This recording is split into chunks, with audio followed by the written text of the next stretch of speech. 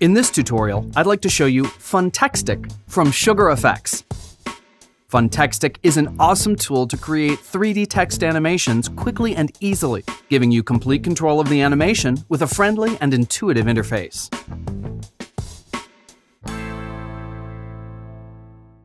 Funtextic was designed exclusively for Final Cut Pro X. You can find it in the Titles browser under the Funtextic SUGArfx category, or in the Themes browser under the 3D Text category. Let's take a look at some of the presets.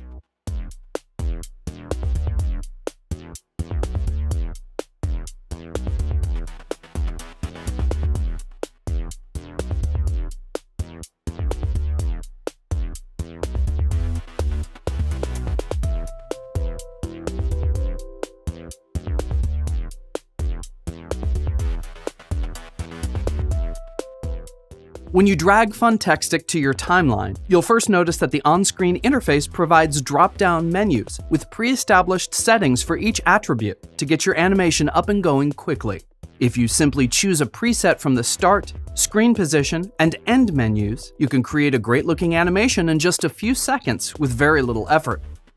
You can further use the FX drop-down to add even more animation effects to the text elements while they are in the screen position.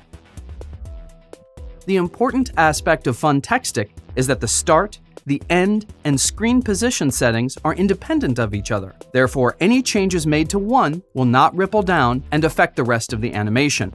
Enabling the OSC Guides button in the parameters reveals the Funtextic timeline on top of the screen to help you in the modification process or in the preparation of custom presets. Funtextic is animated inside a 3D environment, so you'll be able to see the axis in 3 different colors. The red axis is the X coordinate, the blue axis is the Y coordinate, and the green axis is the Z coordinate. This one goes towards the camera and away from the camera. The on-screen timeline located on top of the viewer window shows 3 distinct colors.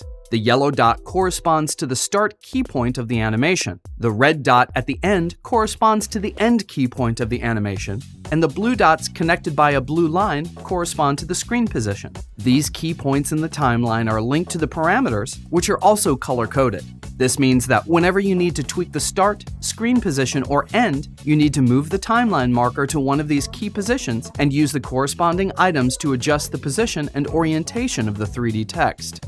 Over in the parameters, you may click the Help button at any time to access the help document for this effect. The Camera Lens slider provides an easy way to select the lens aperture of the scene. The Character Animation section allows you to select the combination of elements that will be affected during the animation and how they will appear. Under the 3D text settings, there's a set of parameters to modify the options of the 3D text object, including a reflection parameter to change the orientation of the reflective environment without digging into the more complex set of parameters in the Final Cut Pro text editor.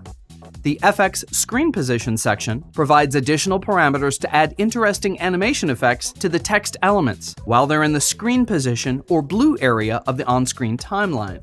The parameters in the Advanced Effects Camera section refer to the manipulation of the 3D environment and the movement of the camera in and around the 3D space. Experiment first to understand how you use these camera effects to your advantage, or you can also try the cam presets available in the menu.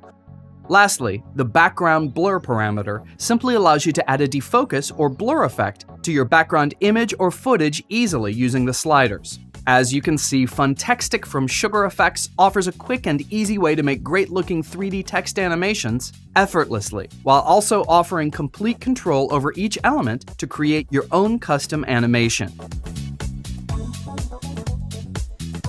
FxFactory offers a huge selection of great effects, and if you don't have them yet, I suggest you go try them out at FxFactory.com.